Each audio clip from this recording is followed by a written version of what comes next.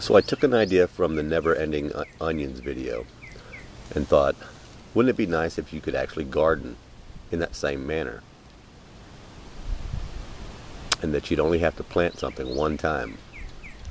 And I decided it would be an interesting challenge to produce a garden that would come back every year all on its own. So that's what I'm setting out to do in this video. The plants that I'm using are the Sunchoke, which produces a tuber much like a potato. Of course, the never-ending green onions. I'm also going to be using the Scarlet Runner Bean and the Malabar Spinach to help protect the dirt from the sun, because here in Texas it gets pretty hot. I'm going to plant one zucchini and one yellow squash plant in here just to help shade the ground.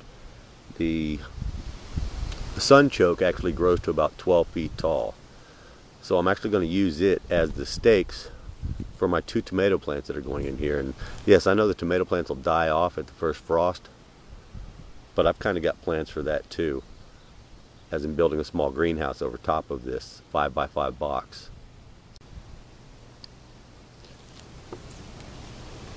So then everything that I'm going to be putting in this little garden today, except for the tomatoes, the squash and the zucchini, are actually perennials. Even the Scarlet Runner Beans will come back a year after year and never have to be planted again. But at the same time, I can just add the 2 tomato plants to the setup, and the system will be back up and going.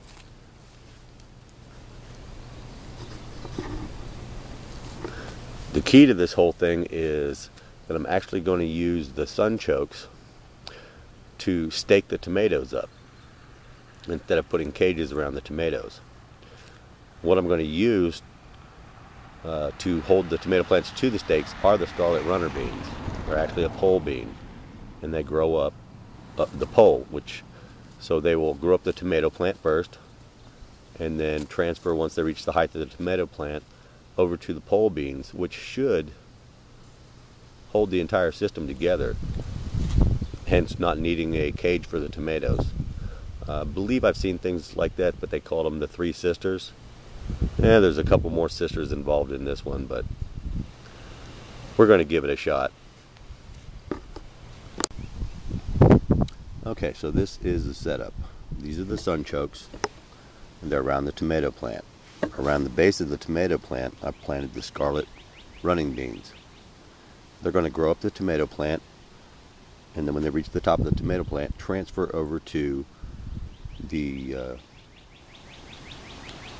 Sunchokes. And as you can see, I'm adding onions to this one too. Can never have too many green onions.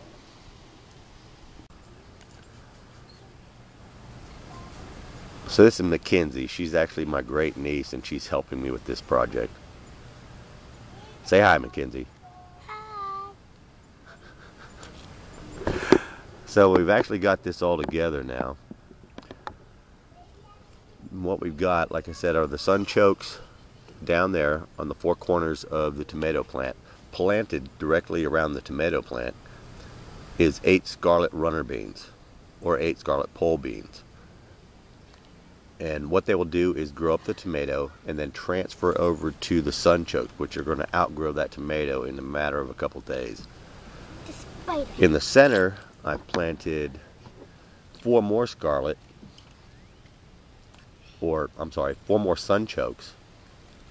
And around them I've planted Malabar Spinach, which is a vining spinach that loves any temperature above 90 degrees.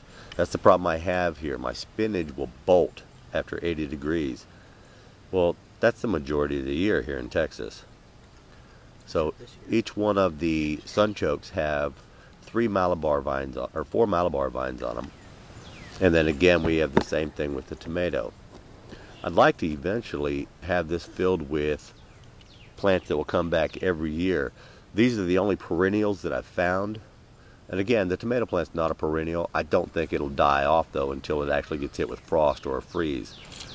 So if I can protect that with keeping plastic over it when we actually do have a freeze here, which is probably 10, maybe 15 days out of the year, then I believe I can keep most of this alive.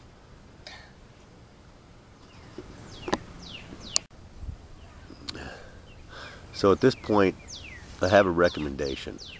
If you've got a retreat or a bug out location, and you've got the time and inclination, I'd highly recommend, because these plants do so well and produce food, that you look at the Sunchoke, the Scarlet Runner Bean, and of course the green onions, and go out and plant them in an area on your retreat.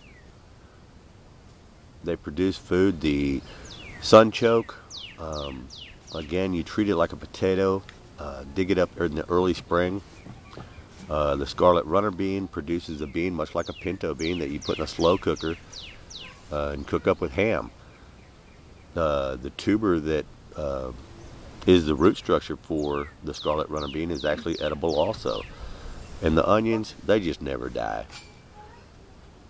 So again, I'd recommend it if you've got a retreat or a bug out location, because it's not a plant you've got to watch after. It'll just continue to multiply and grow. The tubers look a lot like ginger and will just spread over time. So I'm going to wrap this video up now, and y'all go ahead and rate this video, subscribe. Here in about 2 weeks I'll put up another video showing you where we're at.